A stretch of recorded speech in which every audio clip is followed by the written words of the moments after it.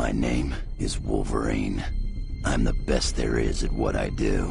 But what I do isn't very nice. Carbon scoring here. Looks like you boys have seen a lot of action.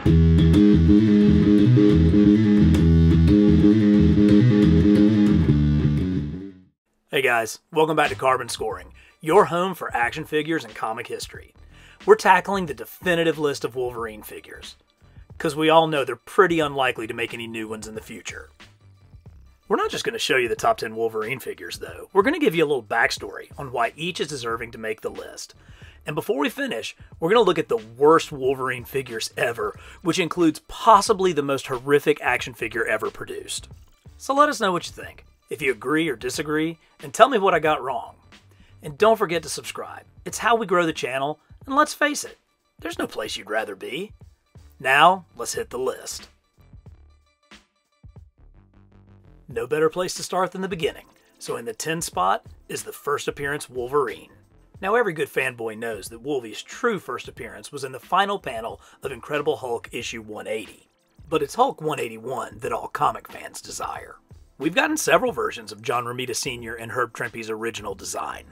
The Diamond Select figure has the claws as just attached to the gloves as they were first depicted. And the Marvel Legends figure from 2006 gives us those sweet whiskers. But nobody put it together like the Hasbro 80-year anniversary 2-pack figure that came with the Hulk. This figure captured the ferociousness of Wolvie's first appearance, and they finally got the mask perfect, with the eyes visible just as they appeared in the book. Dropping in at number 9 is Wolverine as Patch. After the Fall of the Mutant storyline, the X-Men were presumed to be dead, but instead were operating out of the Australian outback, which was unfortunate as Wolverine was scheduled to get his own title a few months later. What could Marvel do but create a new secret identity for Wolverine? And since this was already taken, they went with this, and nobody was the wiser. It was awesome in its own stupidness. Wolvie would wear a patch by day, and like a glued-on fishnet stocking by night. Never mind the fact that he's still 5'3" with claws coming out of his arms and the world's most unique hairstyle. No, I appreciate Hasbro including this on their retro card back series.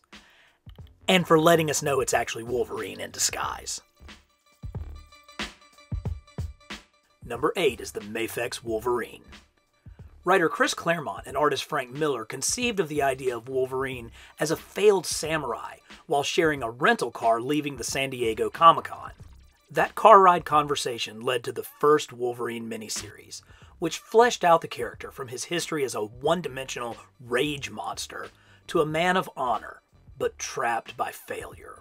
It makes sense that a character with such deep ties to Japan would have one of his best action figures come from the land of the rising sun. This figure provides the perfect blend of comic book styling with hyper-posable articulation. As an import, you're going to pay a premium for this, but the style and design are worth it. Sulking in at 7 is Old Man Logan. Not everybody gets a happy ending, and such was the case for Wolverine in Mark Millar and Steve McNiven's Old Man Logan.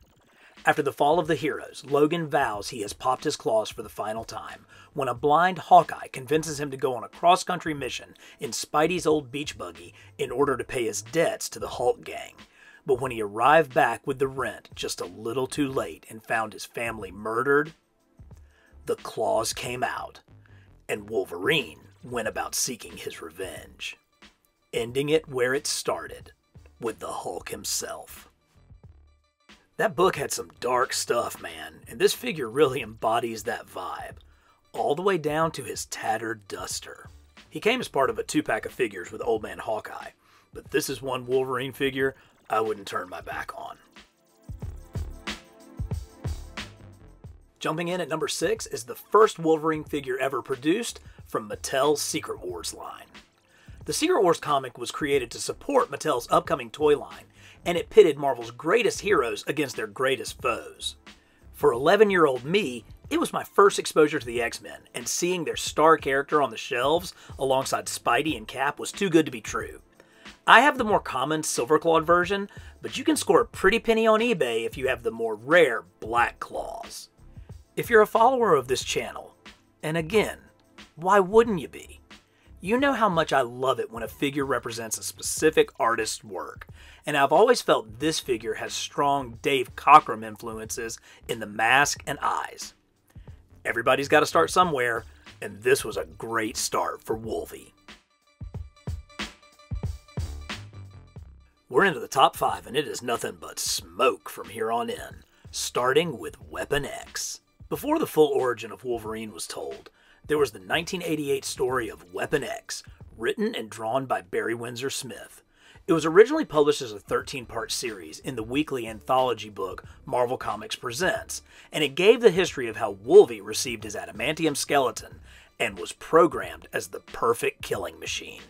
This 2009 figure from Hasbro's Caliban Wave captures BWS's intricate line detail. The helmet, mask, and circuitry in particular are true to his finely detailed artwork.